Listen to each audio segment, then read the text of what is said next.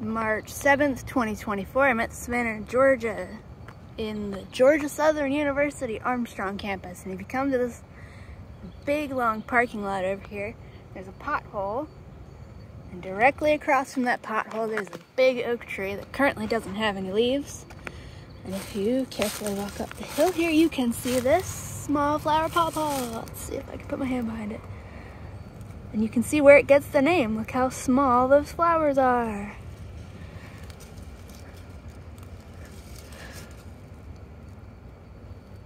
And this one has several stems. There's another one right there, and then there's another one further back.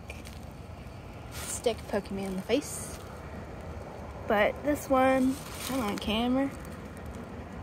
This one has flowered before and fruited before. I've just never been able to taste the fruit because something always gets to it before I do. So, yep, March 7th, 2024. Go look for some pawpaws. These ones like to grow in shade in drier areas. All right. It only wants to focus sometimes.